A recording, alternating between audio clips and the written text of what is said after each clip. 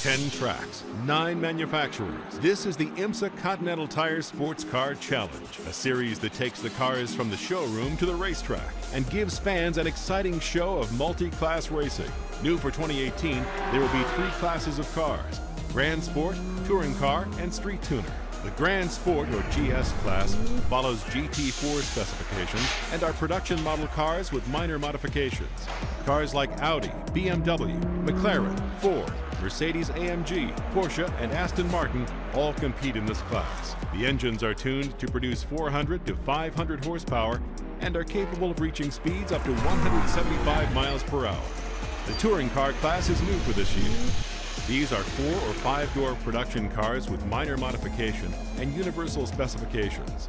They can produce between 300 and 350 horsepower and reach speeds up to 155 miles per hour. This class is middle ground between the Grand Sport class and the Street Tuner class.